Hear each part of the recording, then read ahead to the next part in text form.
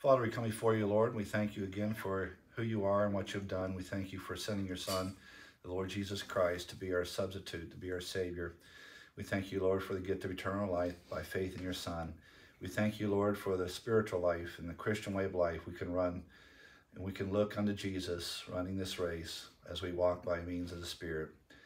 Help us to continue to walk by faith and not by sight. And along the way, we know there'll be many trials and tribulations and testings. Help us to endure these with confidence, with rest, faith rest, and help us, Lord, to be further strengthened through the teaching of your word. And we ask these things in Christ's name. Amen. If you have your Bibles, let's take a look at the Gospel of John. John chapter 3, verse 25 is where we left off last time. John chapter 3, verse 25.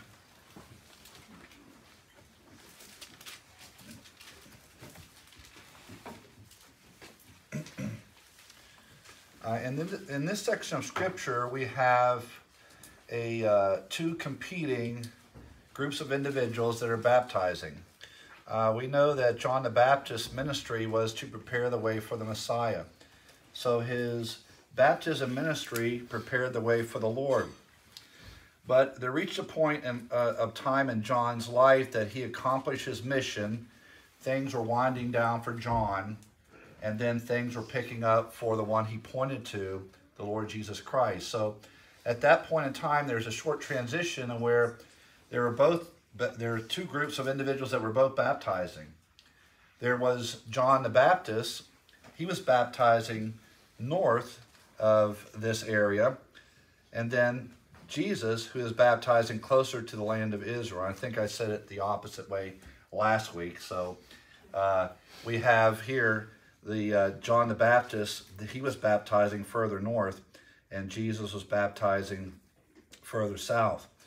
Now, instead of competition, both ministries certainly complemented each other. What John did was not taking away from what the disciples were doing under the authority of Jesus. Now, it says that Jesus' disciples were baptizing, or Jesus was baptizing, although that meant under the authority of Jesus, as we see in chapter 4, verse 1. And then this issue arose between some of John's disciples, seeing that this competition's going on and the question of baptism and what was going on. They had some issues about ritual purification.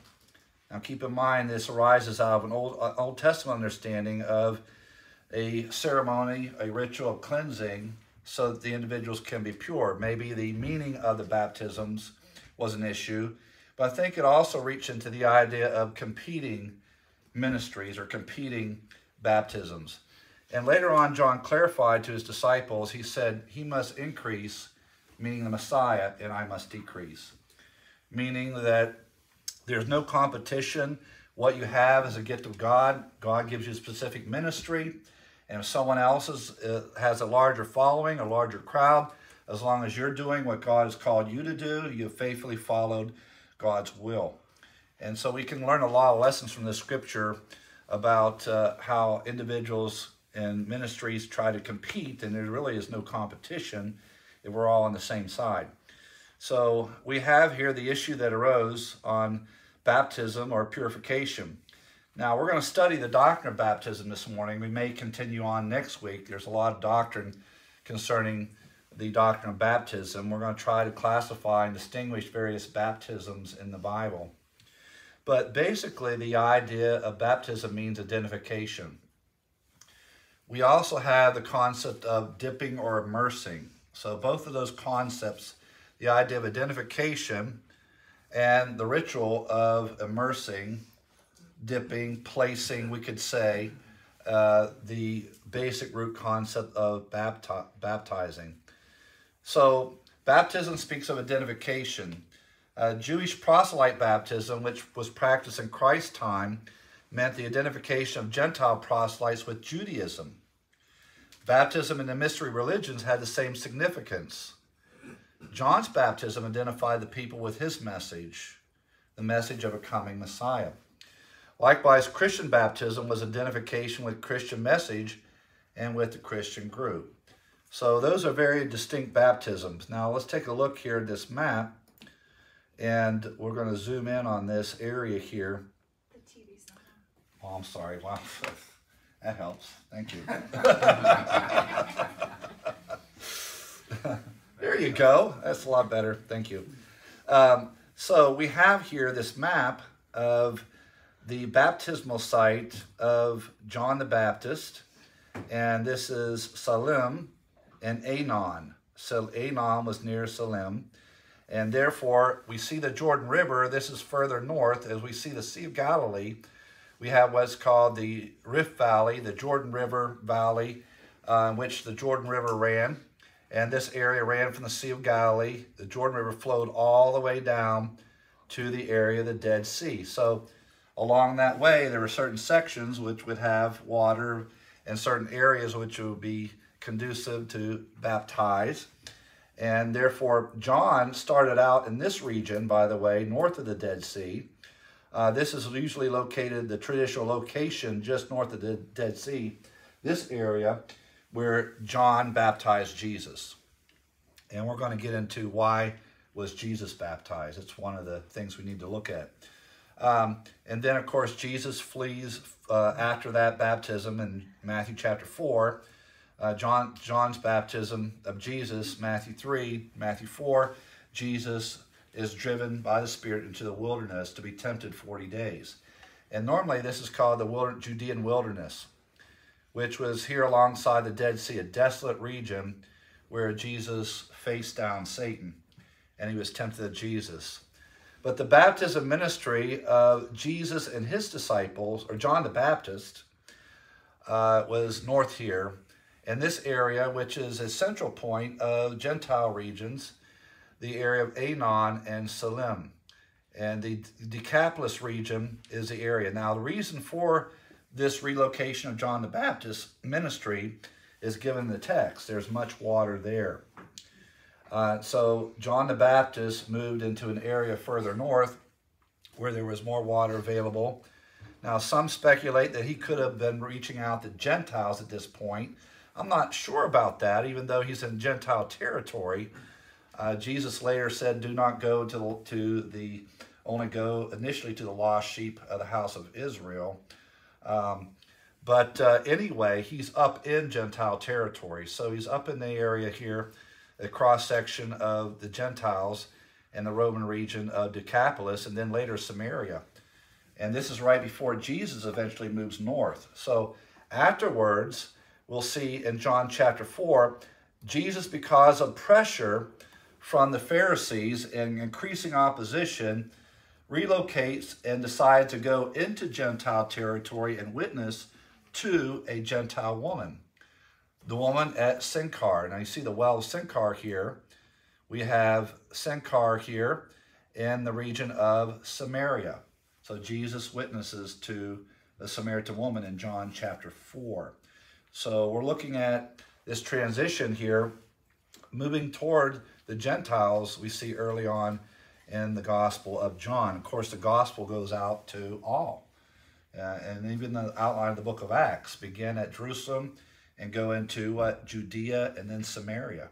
Remember, Philip in Acts chapter 8 goes to the Samaritans. Jesus paved the way for that. John the Baptist, by the way, I think paved the way in one sense. He's up in that region at least. And then Jesus later meeting the Samaritan woman, and then later Philip reaching the Samaritans. It was a great revival in Acts chapter 8 under Philip's ministry. So the gospel here initially is going out, but initially Jesus is here down in this region. So he is in the same region, an area, I believe, where he was baptized. So he remains in that region, and then because of pressure, eventually moves up into the region of Samaria in John chapter 4. I have another map of this various region. Now let's zoom in on this. So we have this term Bethany beyond the Jordan, early on mention of Jesus' baptismal site, and most scholars place it in this region in the area of Perea, just near the region of Judea. You have Jerusalem here, Jericho here in this area of Bethany beyond the Jordan. Now, there's another possible location of that near the Sea of Galilee up in the further north, but I hold to the opinion that this makes better sense down in this region, closer to the area of Judea, where Jesus was baptized. And then John the Baptist later on was in prison, and it's interesting, Herod built these elaborate buildings. One of the areas he built is Machaerus, and John the Baptist was in prison in this area, which is traditionally in the area of a Gentile area. Remember the land of Moab? The Moabites historically lived in that area on the other side of the Dead Sea region. And then John eventually, tradition, is executed in this area where he's held prisoner by Herod in Matthew 14, verses 1 through 12. And then we have, again, back to the same area, the area of Decapolis. Notice this green region. This whole area was the area of Decapolis. You know, think about Decapolis meaning 10. So there was 10 Greek cities that were prominent in that region. And so this is the region of Decapolis. And then the region of Samaria too. Certainly near Gentile territories where John the Baptist was at this time. So two competing ministries in one sense, but really they're not in competition. And I think that issue is settled.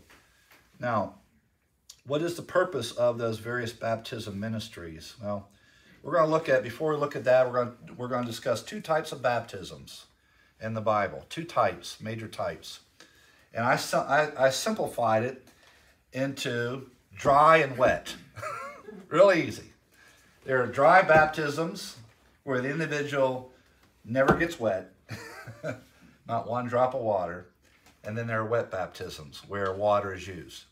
So dry baptisms and wet baptisms. Now, if you look in your systematic theology under Chafer, I think he classifies it into real and ritual. Real and ritual. Now, I hesitate to say that even the wet baptisms are real baptisms. So kind of shy away from that terminology using real and ritual, but that's one way to classify it. But I like dry and wet. Dry and wet. Because most people think, the first thing they think about baptism is water, right? Going into the water, you know. And therefore, they don't realize that there are many things that are called baptisms that don't involve water. And we're going to look at those first. And I have four dry baptisms. Number one, obviously the major, and we'll spend most of the time on this one because this involves you as a born-again believer in the church age. When you believe the gospel, the Holy Spirit places you into union with Christ, and this is called spirit baptism. It is not a feeling. People get this idea because of Pentecostalism and the charismatics. When we hear spirit baptism, we think about someone being knocked over in some evangelistic service, slaying the Spirit, someone speaking in tongues, you know, and all this stuff that's supposed to be spirit baptism. That's not what the Bible teaches. Now, there was tongues phenomena in the book of Acts. There were certain manifestations of the Spirit, but keep in mind, the book of Acts was a transitional period. And what God was doing early on under apostolic authority. We still have apostles who were performing sign gifts to authenticate the messenger and the message. So we have authenticating signs early on in Acts that would eventually transition out once the completion of the Word of God came.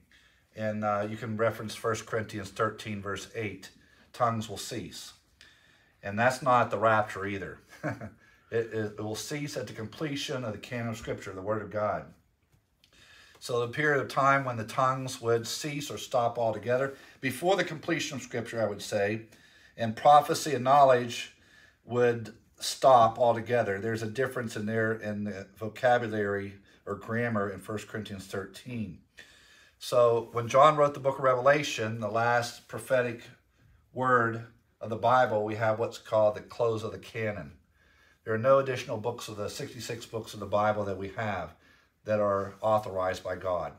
The Word of God is complete at that time, and no further prophetic or prophecy and so forth as far as revelation. I'm not talking about Bible prophecy. I'm talking about revelation from God, direct revelation from God.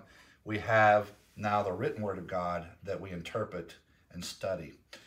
So we have the idea of spirit baptism. So don't get the charismatic idea of a feeling, some kind of power knocking you over, some kind of thing that you do after salvation. This occurs when you believe, and it's not felt at all because it occurs that fast. When you believe the gospel, boom, you're placed into Christ. And it's not a feeling. And it's a reality revealed that we receive by faith because of the Word of God. You are now in an inalterable position. If you're familiar with the top circle, bottom circle analogy, you're placed into that top circle. You're in union with Christ forever. And I think I have that diagram here later. So this prophesied baptism that Christ would perform spiritually is prophesied in Matthew, Mark, and Luke. It is prophesied in actually Matthew, Mark, Luke. John does mention it later, but under a different term in John 14. So Matthew, Mark, Luke. It's near in Acts 1:5. He says you'll be baptized not many days from here, and it's only 10 days from Pentecost.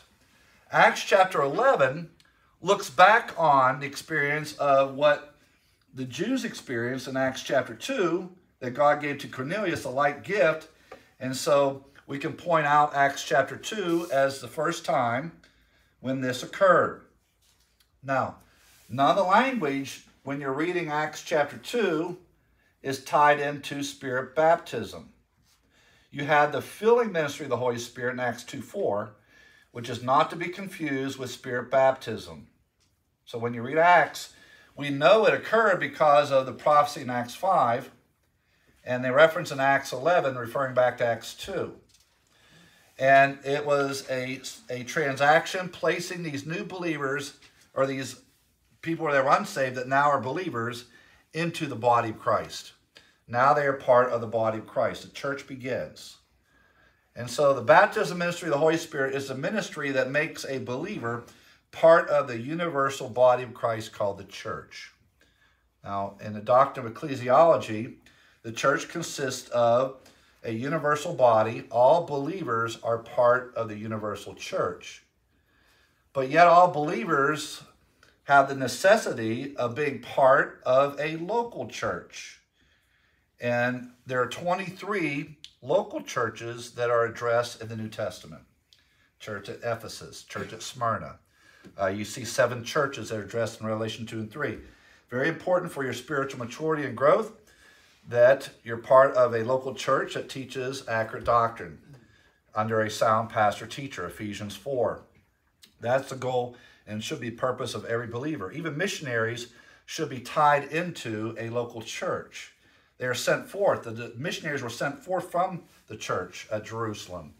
So even missionaries are not out there on their own in the sense they go out under the authority of the local church. They're tied in, and even the Apostle Paul reported back to the local church at Antioch after his missionary journey.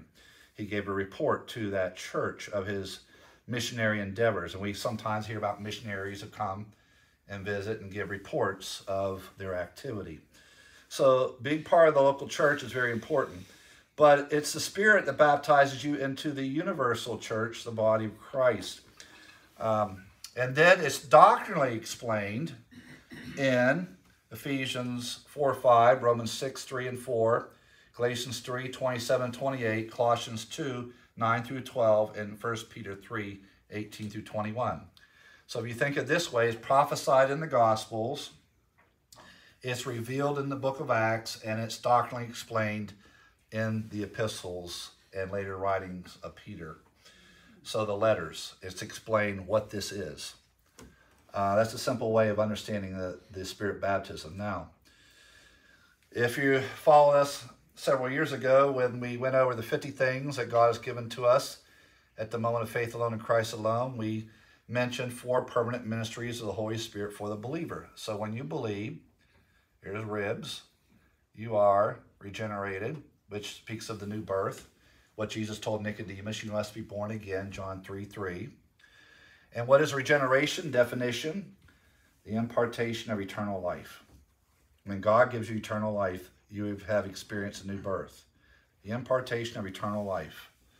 The I is the indwell. The Spirit of God indwells you permanently.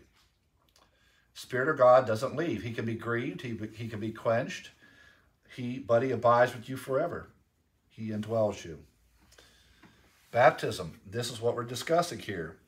The believer being put or placed into the body of Christ.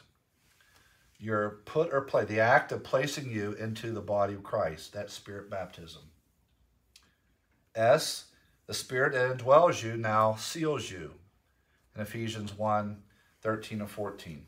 He seals you, securing your salvation until your redemption, the rapture, redemption of your bodies. You're signed, sealed, and delivered as a born-again believer. Your name's written in heaven. You're sealed by the Holy Spirit of God. When the rapture occurs, you'll be delivered to the one who sealed you. And so those are the 4 permanent ministries that God has given to us. Now, the baptism ministry of the Holy Spirit, these are graphically portrayed. I did this a few years ago, showing the various ministries of the Spirit and how they're graphically portrayed. So, when we look at the being in Christ, we are baptized by the Spirit into the body of Christ. And I'll have that Spirit baptism picture the act of the believer being placed in that top circle. Now you're connected to Christ. We call that union. You're united to Christ. When Paul uses that phrase, in Christ, over and over, in Christ, he speaks of your connectedness. You're in union with Christ. So it's the ministry of the Holy Spirit that takes you and places you, you can say baptizes, places you into Christ, connects you to Christ in union. Now, the indwelling Spirit, the Spirit of God, abides in me. He remains. And then the sealing's ongoing because that ministry is constant. The Spirit himself, who lives in me, guarantees my future redemption till he redeems the body that he sealed. And that occurs at the rapture. So the sealing ministry is a constant, ongoing. It's not felt. It's just Spirit's there. He seals you. He makes sure that you safely arrive in heaven. So that speaks of eternal security, by the way. All of these really speak of security in Christ. Spirit abides forever. And then this is the ministry that deals with spiritual living. The filling. Don't confuse the filling and the baptism. The filling ministry of the Holy Spirit is the Spirit's control of the born-again believer. Ephesians 5:18. Be not drunk with wine, which is dissipation, but be filled. The idea of being filled with the Spirit is to be controlled by the Spirit, an ongoing, present tense. Be continually filled with the Spirit. It's passive because it's God who does the filling.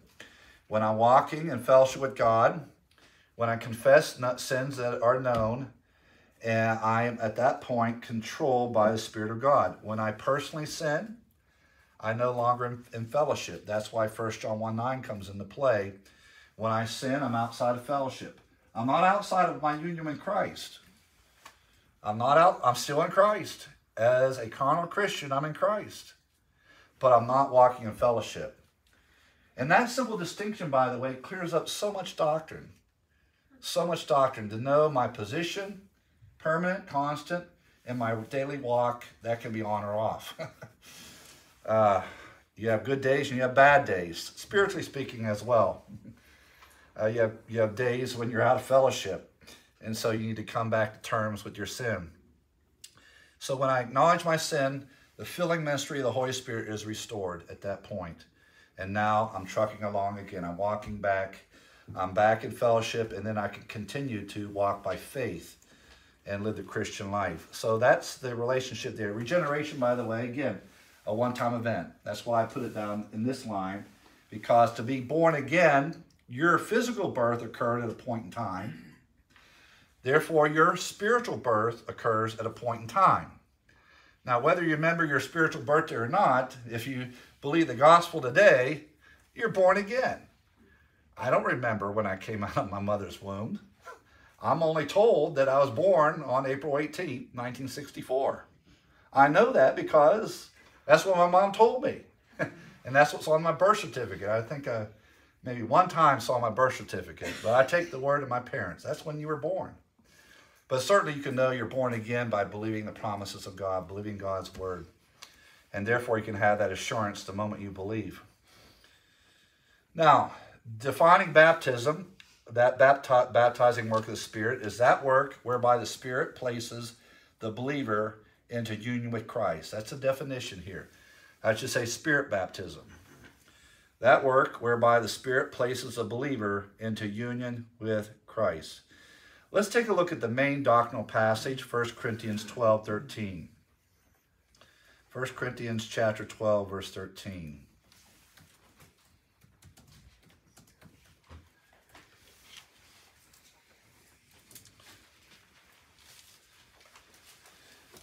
Paul says, "For by one Spirit we were all baptized into one body." Okay? So the Spirit is the means whereby we are placed into the body of Christ. Right there. And he says, all of us are baptized. By the way, baptism in here, this word is an aorist tense verb. Baptizo. Meaning it occurred at a specific point in time. The Spirit of God places us into the body of Christ at a particular period of time, point in time. And notice he says all the believers in Corinth. Now they were not living a godly life, but they were all placed into the body of Christ, having believed the gospel. And God makes us a member of the body of Christ. In verse 18, now God has set the members, each one of them, in the body. Notice, in the body, just as he pleases. So we're all baptized, and I mentioned this before, go down to the end, he mentions various temporal spiritual gifts, and a couple are permanent. Permanent ones are in the green, verse 28, teaching, helps, and administration. The others, such as miracles, apostles, those are temporal. But he asked a question, since we're all in the body, we all body has different functions, different purposes. Each body part's different, but the body is functioned to work together. It was designed that way. Now, therefore, does everyone have the gift of apostle? No. The gift of prophet? No. The gift of teaching? Now, the question is, verse 29, are all apostles? The obvious answer is no. Are all prophets? No. Are all teachers? No. Not everyone has the gift of teaching.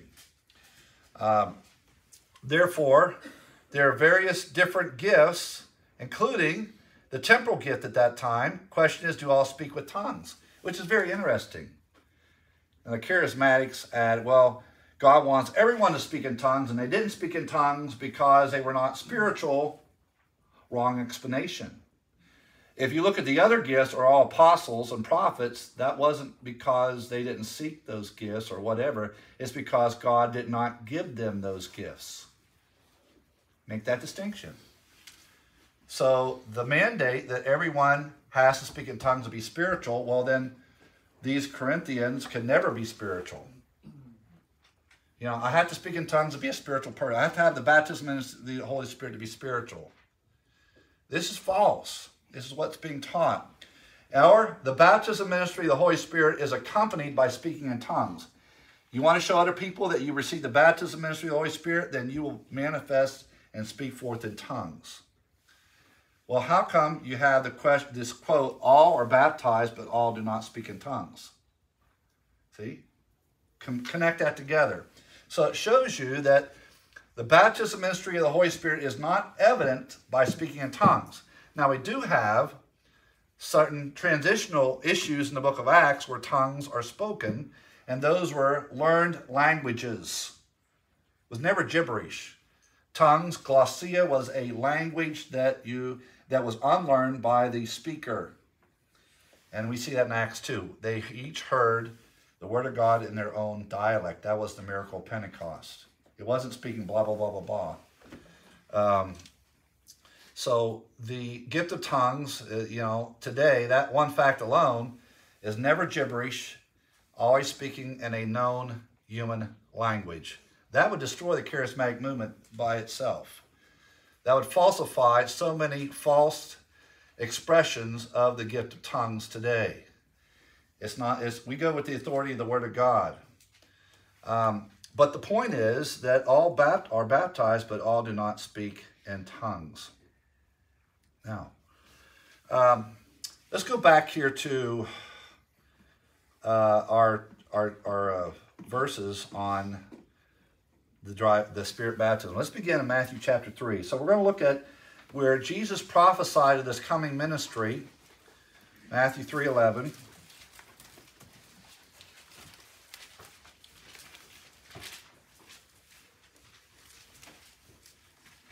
John the Baptist here in speaking, and then Jesus comes along. Let's take a look at here. Notice here, John's prophesying of this coming ministry, John the Baptist. He said in verse 11, I indeed baptize you with water unto repentance. That's John's ministry for the nation of Israel. But he who is coming after me, that would be the Messiah, is mightier than I, whose sandals I am not worthy to carry. The Messiah, he will baptize you with the Holy Spirit and fire. By the way, we had 3 separate baptisms that are distinct in this passage. Distinct baptisms. John's baptism for the nation of Israel to prepare them for the coming Messiah.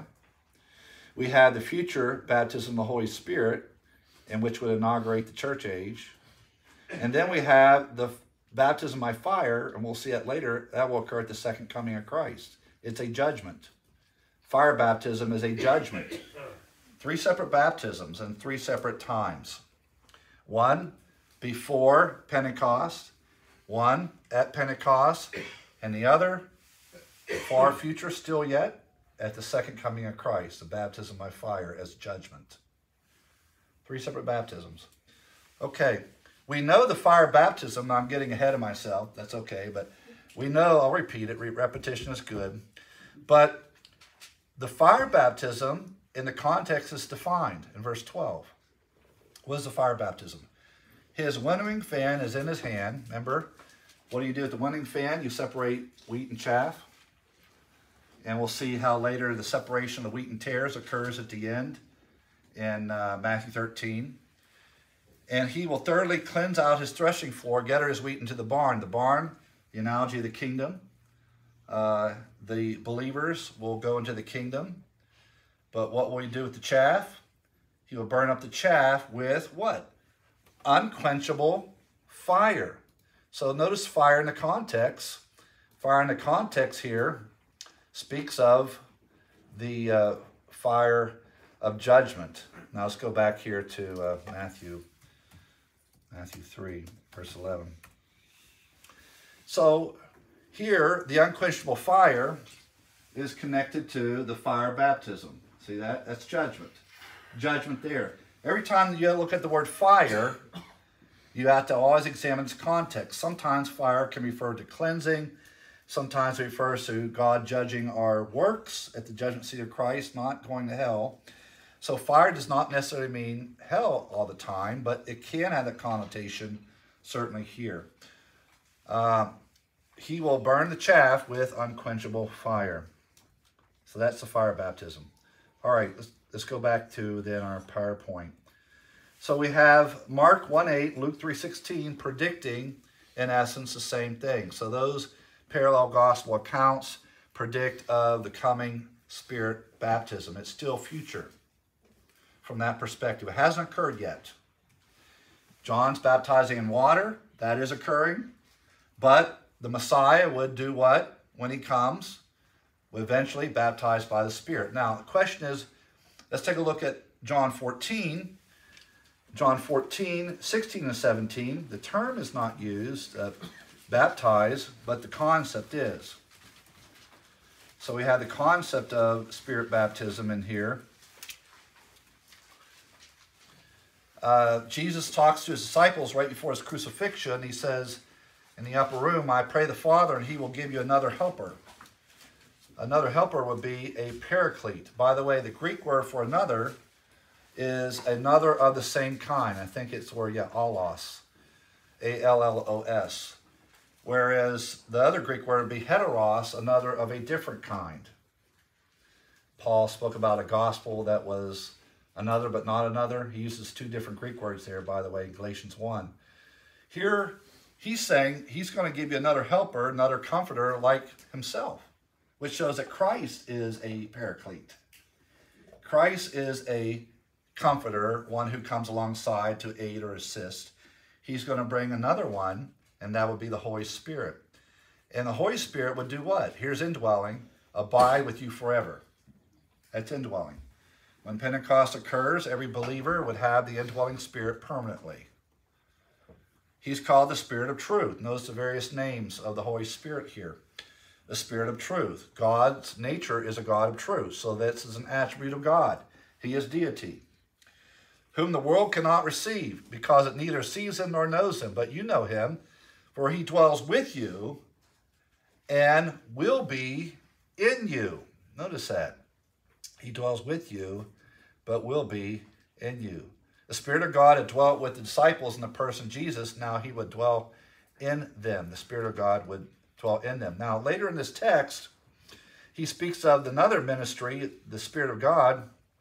In verse 10, at that day you will know that I am in the Father, and you in me. Notice that phrase, you in me. That's in union with Christ at that day. So this is yet future. And then I and you. We call that reciprocal placement. You're going to be in me, I'm going to be in you.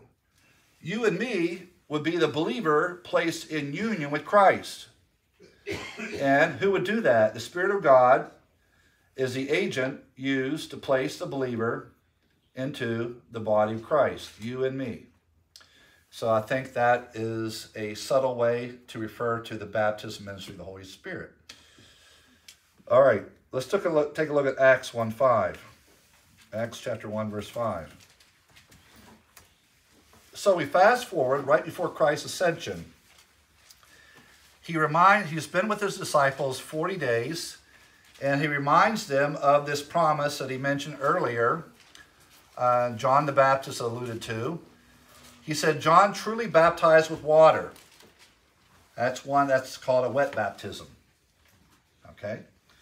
But you will be baptized with the Holy Spirit. That's called a dry baptism. So we had two distinct baptisms. The wet one by John, and that was for the nation of Israel. And not all wet baptisms are alike. Okay? Not all wet baptisms have the same purpose. Just like dry baptisms are distinct as well. You will be baptized with the Holy Spirit when? Not many days from now.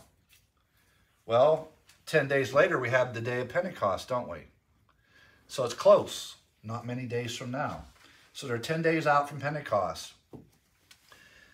And when we look at Acts chapter 11, verse 15, we have the clue of what occurred at Pentecost was the giving of the Spirit of God and incorporating these believers into the body of Christ. Now let's take a look at Acts, let's see there. Acts chapter 11, verse 15. Acts 11, 15 through 17. Cornelius is about to be addressed, or Cornelius was being addressed here. Peter's sent, he's at Joppa, and he will present the gospel. And when he was doing that, notice verse 15, as I began to speak, the Holy Spirit fell upon them as on us at the beginning. What does he mean by that? Peter was where at the beginning? The beginning of what? The church. This gives you a clue when the church began. Beginning of what? When did the Spirit fall upon Peter? Beginning of the church. Now, notice here another observation about this. Even though the Spirit's ministry was delayed at points in the book of Acts for a specific historical purpose, the apostles those in Samaria had to wait for the apostles to come lay hands on them so that the Spirit would come. That was not the norm. That was to tie them to the Jerusalem church so that there would not be a split church at the beginning. They had to wait for apostolic authority to come saying, you guys, you Samaritans, are on the same plane as we are, believers in Christ. And there's a reason why that delay of giving the Spirit of God. Historically, we see several reasons why the Spirit was delayed. But when Peter preaches to a Gentile, while he's speaking, the Spirit comes. No laying on of hands, nothing. He comes immediately. And by the way, they didn't tarry for the Spirit. They didn't pray for the Spirit. They believed the gospel. And what happened? The Spirit came. Very important. This is the norm to the Gentile, first Gentile convert. Then I remember the word of the Lord. Now he recalls what's occurring here. How John indeed baptized with water, but you shall be baptized with the Holy Spirit. So what occurred to them, the whole gift of the Spirit, by the way, that includes baptism, occurred there with Cornelius. They were part now of the body of Christ. So he's pointing back to the arrival of the Spirit, where? At Pentecost, at the beginning. He's connecting that to that event. So therefore, verse 17 says that therefore God gave them the same gift as he gave us when we believed on the Lord Jesus Christ. Who was I that I could withstand God? Think about that. So that points back to when that baptism occurred. A very important clue. Now, this baptism is described, as we saw in 1 Corinthians 12:13. The Spirit incorporates you into the body of Christ, giving you a permanent position. Ephesians 4:5 is simply a short verse mentioning the Spirit's baptism, but I want you to observe the context. Very important observation here. We have 7 things that are one. 7 things. The number of perfection, by the way, the word 7 used over and over in the book of Revelation, by the way. And that's why Schaeffer loved the number 7. Schaeffer always mentions 7 things. Even if we have 6, we're still going to try and make 7. So I have the number 7. But here we do have 7 things, including one Lord. And this speaks of one, by the way, is the word one, the number for unity. One Lord, one faith, that's scripture that's revealed, and then one baptism. Now, there's a lot of doctrinal dispute on this. What do you mean one baptism? Aren't we supposed to be baptized by water? And this, if it's Spirit baptism, is it either or? What is it? I think the context gives us the clue. He's indicating that there's one Spirit baptism, not 2 Spirit baptisms. He didn't exclude water baptism at this point. He's saying that there is one baptism because this makes us part of the body. Remember 1 Corinthians 12. By the way, you can parallel 1 Corinthians 12 and following with this passage. Similar terms, baptism, body, Spirit, identical language. So parallel passage, 1 Corinthians 12. There is one body and what? One Spirit. As you recall, one hope of your calling, one Lord, one faith, one baptism. So the body, the Spirit, and one baptism. What baptism is he referring to? Not H2O. He's referring to Spirit baptism that makes us part of what? The body of Christ. Because there's one body, not 2 bodies, there are not 2 separate Spirit baptisms. I think the context would argue for that. So, this tells us that this makes us part of the body of Christ, in agreement with 1 Corinthians 12. Now, Romans chapter 6, verse 3 and 4. Romans 6, verses 3 and 4.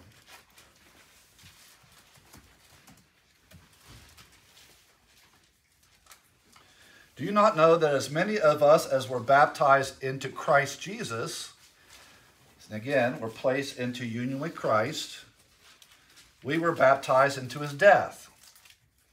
Now, this means that we were identified with Christ in his death. And again, he judged the old sin nature. We were identified in his death, buried with him, notice there, so that we were raised with him. Notice, so that we shall walk in newness of life. He judges sin nature so that we can live a godly life. But we were identified with Christ and his death, burial, and resurrection.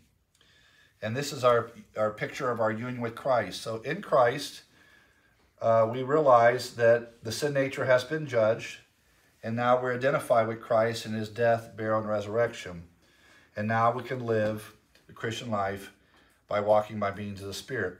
But the baptism, ministry of the Holy Spirit, is not progressive sanctification. All right, I have to explain that. The baptism ministry of the Holy Spirit sets us up for progressive sanctification. See? So, baptism just occurs one time. We're in union with Christ. But because of our identity in Christ, we can reckon upon the judgment of the sin nature. We can now appropriate God's resources and walk in light of who we are. All right? So, the baptism ministry of the Holy Spirit is not how we live the Christian life. We already have it. The filling ministry of the Holy Spirit is how we live the Christian life. The control of the Spirit. So don't confuse the baptism with the filling.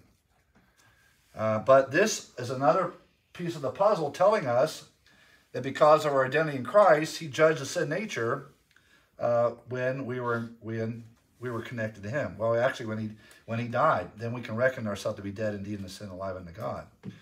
Now, let's take a look at Galatians 3, 27, 28. Galatians 3. We call this co-crucifixion, by the way.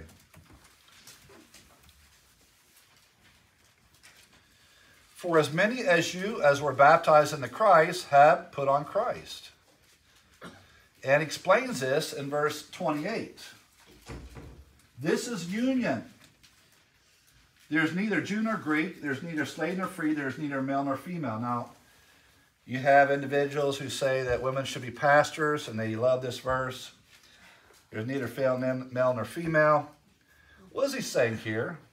Are there not different positions that God has assigned? Some pastor, teacher, male only. It doesn't mean that God does not have ministries for women. They cannot function in a spiritual gift, but they're excluded from being a pastor. He's talking about the context of our identity in Christ. If you're a female and you believe the gospel, you are as much in union with Christ as I am. You have an inalterable position. You have been united to Christ. You have perfect righteousness just as much as I do. If you're a slave, if you're free in those days, on the social rung, ladder, distinct, but yet you're in Christ. See? See, if you say there's neither male nor female, trying to argue from that perspective that God has obliterated all distinctions, then we would say, is a slave person and a free person distinct socially? Absolutely. What about a Greek and a Gentile? Aren't they distinct as well? See, you cannot use this verse for transgenderism either. People, you're neither male nor female. It didn't say you're neither. It said, in Christ, you are on an equal footing with men. So this is our position salvifically. Understand that. Not functional. Okay? There's a difference between positions that are functional, and this is our position as far as our identity. So read the whole verse. So we have where those who are us are baptized into Christ. We means that we are equal in the body of Christ. All right. Let's take a look at Colossians. Let's see, did we look at Colossians yet? Yeah, Colossians chapter 2, verses 9 through 12. Colossians 2.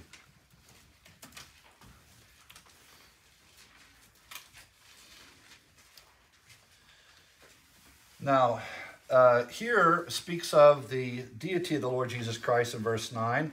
In him dwells all the fullness of the Godhead bodily. Godhead bodily refers to the fact that Jesus Christ is God and man. So he has all the essence and qualities of God in a body. He is the God-man. And by the way, how are you related to him? Well, if you're spiritually connected to him, you're complete in him. In him, union with Christ. You're complete in him. And the idea is, in order to be sanctified, you need X, Y, and Z. You need to treat yourself harshly. You need to add more rules in your life. You need to do all these other things. Legalism, asceticism, hyper-spirituality, all the false ways of how to be spiritual, and excludes our identity in Christ. That's a fact you need to think about. Before you begin living the Christian life, you need to know your identity. And religious legalism does not focus on identity, it focuses on performance. And you don't quite live up to X, Y, and Z. Paul says, by the way, hey, you're complete in him. And he's going to address these false views of you're not complete in Christ. And even those who say, we need to add the baptism in the Holy Spirit to be spiritual. Wait a second, we're already complete in him. We're already complete in Christ. So it has practical application, certainly, this truth of baptism. Now, let's take a look at 1 Peter 3:18 through 21. 1 Peter 3:18 through 21.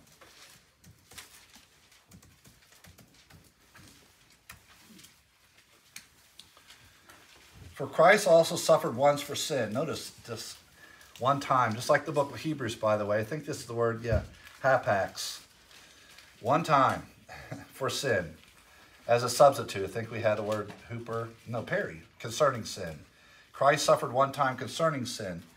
The just for the unjust. There's substitution.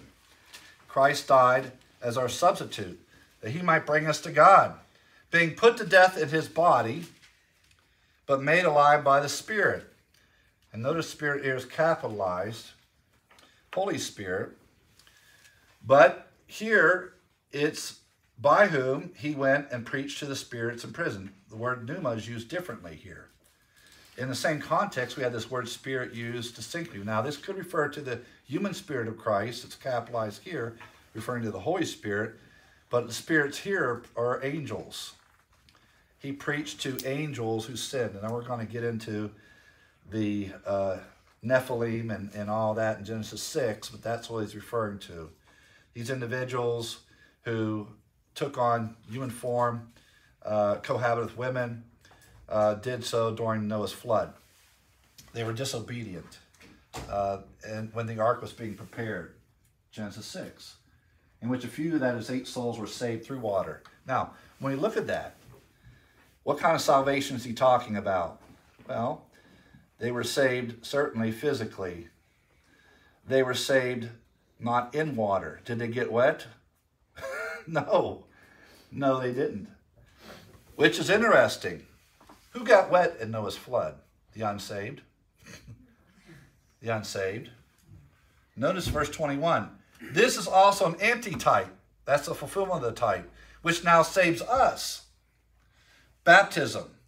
You say, well, in order to be saved, I need to be baptized by water. Hold the phone. What kind of baptism is he referring to here? Water or spirit? Spirit. Spirit.